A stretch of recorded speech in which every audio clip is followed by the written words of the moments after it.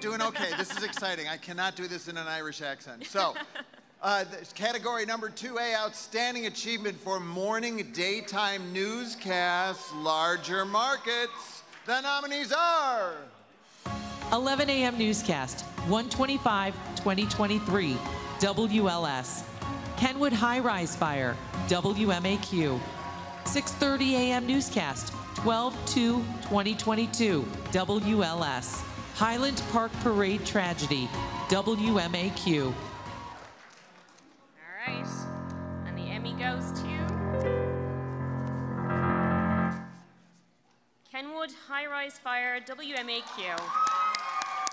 Take a look at the fire right now. It continues to spread. We've seen it jump from floor to floor. It is now spread to at least 7 floors. It looks like it's about to go to an 8th floor now.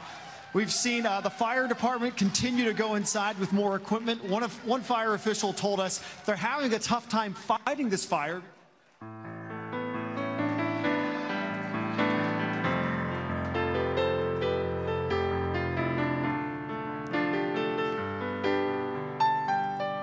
Really quick thanks to the whole team, chiefly Patrick Fazio and Mike McGovern, who were on the ground covering the fire in real time. The producers who in that moment said, we got to stay with this. This is a really big deal. So thanks to the whole team that morning.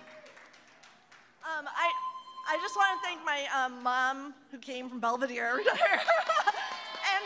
of you stayed here, and for everyone at NBC5. We worked so hard that day, so thank you for all your hard work.